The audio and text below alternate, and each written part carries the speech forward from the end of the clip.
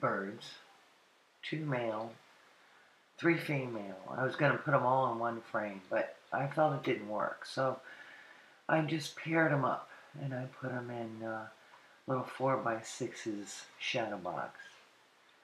And that's the little female sitting there, and see the toe hanging over. With the next 2 pairs, the male and the female painted bunting, I put the male on top there of the frame, and then the female, who is looking around, is placed in the right hand corner, and her tail, comes out of the frame, making it just a little more three-dimensional.